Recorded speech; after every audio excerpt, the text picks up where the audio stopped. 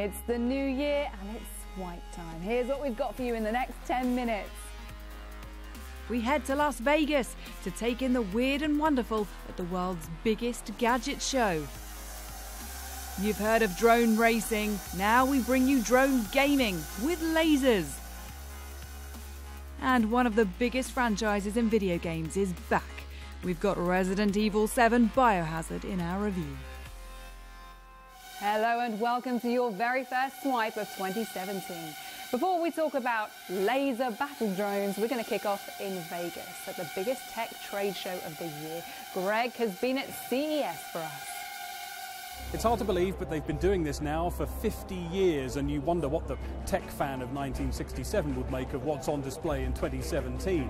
CES this year is dominated by virtual and augmented reality, by robotics, by those home voice-activated assistants, and by merging the smart worlds of the two places we spend most time. Toyota's just one of the companies here unveiling concept cars, and all of them have much greater connectivity, and Toyota is very proud of the fact that this one has artificial intelligence as well. The gap between the home and the car is closing, and you look at Ford's tie-up with Amazon, where you can speak to your Alexa at home while sitting in the car. It makes your connected home and your connected car, well, connected. The industry says all of this makes cars better and, crucially, safer as well, and they say this technology is coming soon. The challenges of self-driving cars are much greater, Toyota says, but they are coming eventually.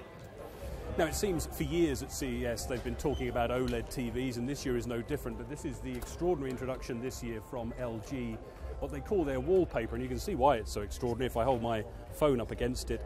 Just its depth, less than 1/10 of an inch. The depth of this screen, it just hangs on the wall, no frame, and they say a completely immersive experience. But if OLED TVs are a staple here, something that is big this year are things like this, these voice-activated robots, these things that will make our homes more connectable with a little, almost human face there. They are everywhere here, along with ways to make you feel what you're seeing through your virtual reality headset. And for all the gadgets that grab the headlines, CES is about the evolutionary process of all of these things. Some of them we'll never get our hands on, but many we will, and many very soon. That's what we'll be looking at in just a moment, the quadcopters that let you battle your friends with lasers. But this week has really been all about CES, so what else has been going on there? Well, aside from all those cars and voice-controlled home hubs, the wearables have been getting plenty of attention at the world's biggest gadget show. Ever fancied a pair of jeans that can direct you to your destination? No, I haven't either, but should you ever, these might be a good fit, excuse the pun. They're linked to your phone and buzz to tell you which way to turn. There's also a bodysuit that claims to monitor breathing, perspiration and temperature. And some speakers that hang around your neck, because who wants headphones anymore, right? You might not wear this one, but you'll be keeping it pretty close. An internet-connected walking stick that can alert a carer if you have a fall.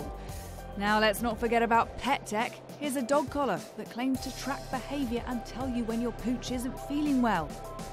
Also amongst the offerings of things you didn't even know you needed, an internet-connected hairbrush. Built with sensors and a microphone, it can apparently listen to your hair, letting you monitor the effects of different hair care routines. Of course, stick around for our games review in just a few minutes. We've got the long-awaited and pretty dark Resident Evil 7 Biohazard. But before that, there's been a lot of talk around Star Wars in recent weeks. The new movie Rogue One became a box office hit. And then we had the sad news that Carrie Fisher had died. Like a lot of major franchises, Star Wars has always gone big on its merchandising. And its new toy is apparently going to make drone gaming the next big thing. Well, that's what the makers tell me anyway. There's so many uses for drones, as you see with delivery and inspection of agriculture and things like that. But then you have the lifestyle application of drones. You've seen recently drone racing has become extremely popular, and it's just moving very quickly. Adding lasers to the drones, it just creates a whole new dimension. It's a new element. It means that we can actually interact, we can battle. Okay, so come on, are you going to play too? I'm going to play. Come on then. I'm flying solo here, I need someone to shoot at. I can shoot you, my drone can recognize that it's been shot, and it creates a level of gaming to the product. How much are these drones each? Special Collector's Edition box, they're 200 pounds in the UK. 200 pounds? Yes. Woo! With lasers encoded with data that you can transfer from one ship to another, I think it sets off a whole new era of the drone industry. 200 pounds seems pretty expensive for a toy. Well, it's not really a toy. The product is a high-tech item. Whoa, you got it, you got it. There we go, there we go. I got it. Which of the big tech companies' experiments with drones is interesting you the most right now? Well, it's pretty impressive what Amazon is trying to do with drones, how they're using them to efficiently deliver packaging at products at a much faster rate. But I'm also very fascinated by a company out of Germany called Festo Robotics that is incorporating animal movement into drones. Going back to commercial drones, what do you think about the hacking risk? Yeah, there's not much you can do when you hack somebody's drone. It can't do very much. It can just be flown to a different destination. So I don't think that's a major issue. What if it was a drone taxi that was hacked and you're the passenger? I think that's years away before we see drone taxis. Oh, nearly got our cameraman Martin there. Oh. You want to turn the nose? Oh, sorry. I'm going to wreck one of these. Now time for this week's Games Review, the first of 2017. And seeing as we've got a bit of a theme going on here, guess which game we're going to start with? Here's Ross. 2017 is said to be another huge year for video games, and 2016 saw some big games as well released. One of which was Star Wars Battlefront. It came actually over 12 months ago, but has had DLC, which is downloadable content, released for it over the last 12 months. And the most recent one came out in line with the brand new Star Wars film Rogue One. This new DLC is set around that and comes with a brand new game mode called Infiltration Mode, which sees you start in space around the planet and end up on the planet in the jungles and beaches of Scarif. It is an amazing new add-on to the game, so if you've got Star Wars Battlefront, you had the Season Pass, you'd have got this free. If you didn't, you can buy it all on its own, just so you can experience Rogue One. Plus, there is a brand new free add-on on the PS4, which sees a VR mission. Yes, if you've got the PlayStation VR headset, you can now pilot an X-Wing. Again, in the Rogue One setting, it is one of the most amazing experiences that I've actually had in VR. So if you've always had a dream of flying an X-Wing, this is your opportunity. So Star Wars Battlefront Rogue One is out now. January sees the release of one of the biggest gaming franchises with the next installment from Resident Evil, this being Resident Evil 7 Biohazard.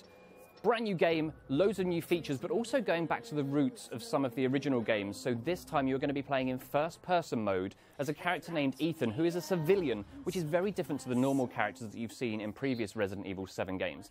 You find yourself searching for your wife, and you end up in this mansion, which again is quite similar to many other Resident Evil games, but this time being in first-person mode, it definitely ups the scare factor. If you're looking for a classic game, horror-based, but also first-person shooter and going to give you a huge amount of playable appeal, Resident Evil 7 Biohazard is definitely the one you should pick up in January. Call of Duty Infinite Warfare got off to a bit of a rocky start on its launch in 2016, but it also still made it to Christmas #1, and its first DLC launches exclusively on PlayStation 4 on the 31st of January. The DLC is entitled Sabotage, but the zombies takes you to the next level. So after the first part in Zombies in Spaceland, which came with the original part of the game, this is now Rave in the Redwood. It looks like it's going to be linked to a previous map from a previous Call of Duty, which is again quite horror-based, so it looks like the characters are going to have a whole load of huge more fun with zombies. And again, the 4 new DLC maps also offer a great way of getting the multiplayer action with all the game modes into new levels and new experience to try and master. That's it for this week, but in case you didn't know, you can watch any of our Swipe episodes on demand in all the usual places, and follow us on Twitter @Sky News Swipe to see what we get up to throughout the week. Join us again next time. Bye-bye.